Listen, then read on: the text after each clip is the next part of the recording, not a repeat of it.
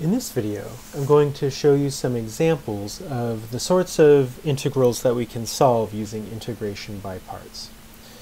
Now, the rule that we just came up with is that the integral of u dv equals uv minus the integral of v du. So, the first example I want to do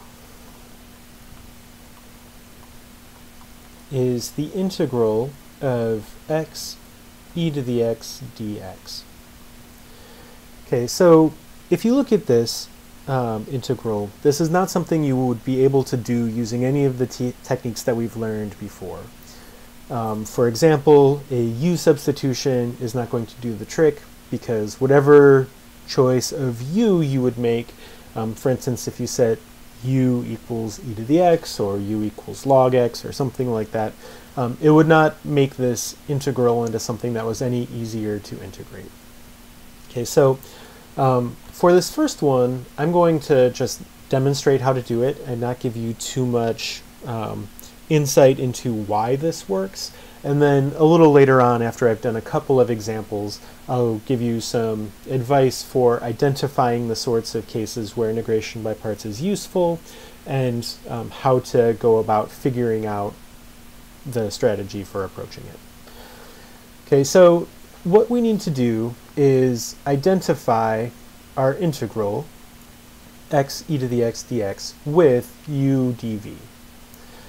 And the way to do that is we assign part of it to be u, and we assign part of it to be dv.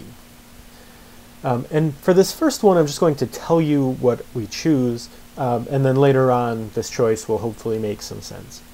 So I'm going to choose u equals x, and then everything else in the integrand has to be my dv.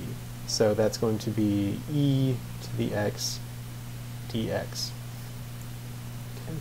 So, just to double check, integral of u dv is integral of x times e to the x dx. So we are set. Okay, and then, because the rest of the equation here has not just u and dv, but v and du, we have to figure those out. So du, we calculate the same way we did for u substitution. So if u equals x, then we take the derivative, and du by dx is 1, which means du equals dx. Oops. Du equals dx. And then slightly trickier, but only a little bit, is we know dv is e to the x dx, which means dv by dx is e to the x. And if we want a v that gives us that dv by dx, well, the easiest choice is just e to the x. So to double check, if I take dv by dx of this, I get the situation I started with, dv equals e to the x dx. Okay, so at this point, we can just plug these values in to the rest of the equation. So integral of x e to the x dx, which is my integral of u dv, is going to be equal to uv. Well, my u is x, and v is e to the x. So this becomes x e to the x, and then minus the integral of v du. So v is e to the x, and du is dx. Okay, so at this point, we've taken an integral that we don't know how to solve, integral of x e to the x dx, and we've rewritten it as some term that doesn't have any integration in it, and another term that we actually do know how to integrate. Okay, and that's going to be the general trick for using integration by parts. We're going to rewrite an integral as a slightly different integral, and hopefully we can do that in a way that we know how to solve it. Okay, so next I'm going to rewrite this line, so x e to the x, and I'm going to actually do the integral. So the integral of e to the x is just e to the x, and to that I add c. Okay, so this is an indefinite integral, and I need to remember to always add that c. And then this is it. This is my answer. So the integral of x e to the x dx is x e to the x minus e to the x plus c. Okay, so we can actually check that that is correct. So anytime we find an indefinite integral, we can always check by taking its derivative and see if we get back the integrand that we started with. So d by dx of x e to the x minus e to the x plus c. Well, when I take the derivative of x e to the x, I have to use the product rule. So I take the derivative of x, which is just 1. So my first term is e to the x. And then to that, I add the other term from the product rule. So leave x alone and take derivative of e to the x. And I get x e to the x. And then I take the derivative of the next term, negative e to the x. And the derivative of c is just 0. So at this point, I have e to the x minus e to the x. So those terms cancel out, and I'm left with just x e to the x, which indeed is the integrand that I started with. So this checks out. We have successfully found the indefinite integral of x e to the x. Okay, so next I want to do another example.